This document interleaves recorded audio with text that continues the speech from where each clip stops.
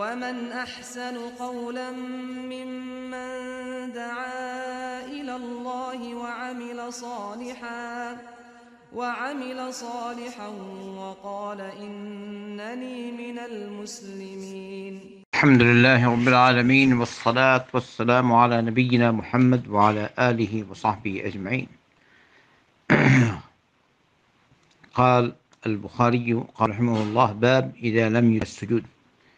ثم ذكر حديثا موقوف عن حذيفة رضي الله عنه: رأى رجلا لا يتم ركوعه ولا سجوده، فلما قضى صلاته قال له حذيفة: ما صليت؟ قال: وأحسبه قال: لو مت على غير سنة محمد صلى الله عليه وسلم. আমি সহিহ বুখারীর কিতাবুস সালাত থেকে এটি পাঠ করলাম। 26 নম্বর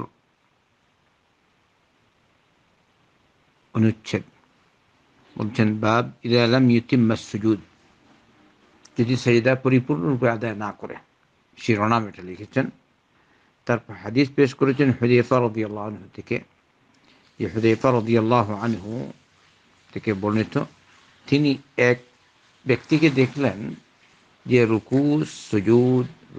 রুকু সাজদা পরিপূর্ণরূপে আদায় করে না। যখন সে সালাত শেষ করলো তখন হুযায়ফা বললেন, হুযায়ফা ইবনুল ইয়ামান রাদিয়াল্লাহু আনহু মশহুর সাহাবী, তিনি হচ্ছেন সিররু রাসূলিল্লাহ সাল্লাল্লাহু আলাইহি ওয়াসাল্লাম, তিনি প্রসিদ্ধ সাহাবী, যার উপাধি বা লকব এটা সকলের জানা, বিজ্ঞজন জানেন। উনি হচ্ছেন সিররু রাসূলিল্লাহ সাল্লাল্লাহু আলাইহি ওয়াসাল্লাম।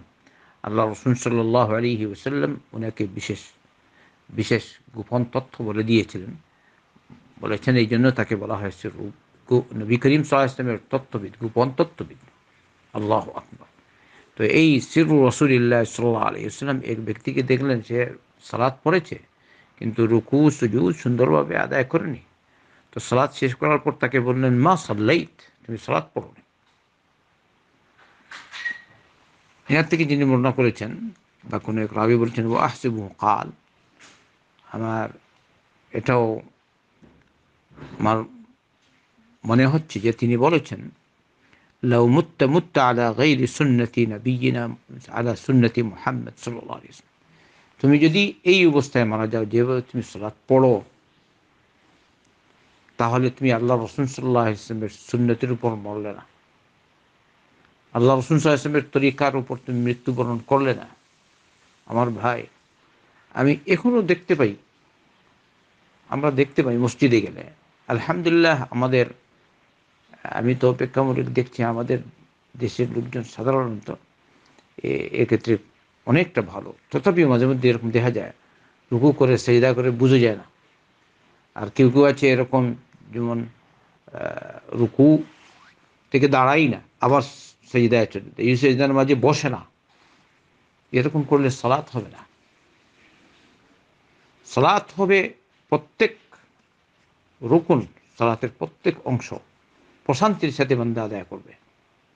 আর এই যে মিনান তামান্নিয়া ফিস সালাত, এটা একটা রুকুন, এটা না পেলে সালাত হবে না। তাই যখন দাঁড়াবো পরিপূর্ণরূপে দাঁড়াতে হবে। তাদিল বিল আরকান বলে, প্রত্যেক অঙ্গ সুন্দরভাবে খাড়া করবেন। যখন আপনি দাঁড়ান, আবার প্রশান্তি, রুকু থেকে দাঁড়ালেন এরকম, দুই সেজদার মাঝে এরকম দুই সেজদা দিলেন প্রশান্তির সাথে, এরকম না যে মাথা লাগিয়ে ঠেকা দিয়েই চলে গেলেন। এরকম অবস্থায় সালাত হয় না। এবার আপনারা শুনেছেন হুযায়ফা রাদিয়াল্লাহু আনহুর কথা। তো আজকের এই সংক্ষিপ্ত এই হাদিসটি পাঠ করে আমি আমার সকল ভাই বোনদেরকে জানিয়ে দিচ্ছি, সালাত যখন পড়েন প্রশান্তির সাথে পড়বেন, ধীরস্থিরভাবে পড়বেন। আমরা কার সামনে দাঁড়াচ্ছি, কার উদ্দেশ্যে দাঁড়াচ্ছি? রব্বুল আলামিন, আল্লাহর সামনে। তাই কায়া মনোবাক্যে যেন আল্লাহর সামনে দাঁড়াই, সালাত যেন নিয়মতান্ত্রিক আদায় করি। ফরজ, সুন্নত, নফল, ভিতির যাই বলেন, প্রত্যেকটা নামাজ যেন প্রশান্তির সাথে হয়, সেদিকে আমাদের লক্ষ্য রাখা দরকার। কেউ আছে যেমন ফরজ সালাত তো ইমামের সাথে ভালো পড়ে, আর সুন্নত সালাত এরকম তাড়াহুড়ো না। সুন্নত সালাত হলো অবশ্য, হ্যাঁ, যদি এরকম হয় বেশ জরুরত, তাহলে জরুরি মেন যেগুলো তো আদায় করবে। কিন্তু সুন্নত সালাত হচ্ছে আরও দৃষ্টিভাবে আদায় করবে ফরজ সালাত থেকে আরও। কারণ ফরজ সালাত ইমাম সাহেব শর্ট করে পড়বেন, জামাতের লোকজনের দিকে লক্ষ্য রেখে তিনি সালাত পড়বেন।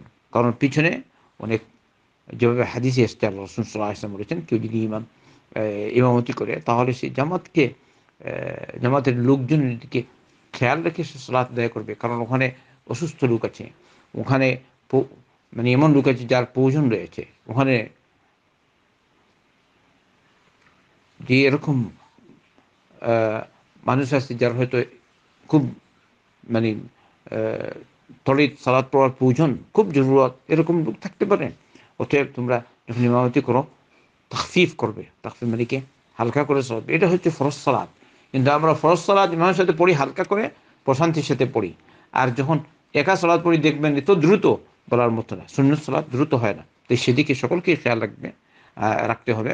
আমরা ফরজ পড়ি, নফল পড়ি, সুন্নত পড়ি, বিতির পড়ি, যাই পড়ি, প্রশান্তির সাথে সালাতগুলি নিয়মতান্ত্রিক আল্লাহ রাসূল সাল্লাল্লাহু আলাইহি ওয়াসাল্লামের তরিকায় আদায় হয়।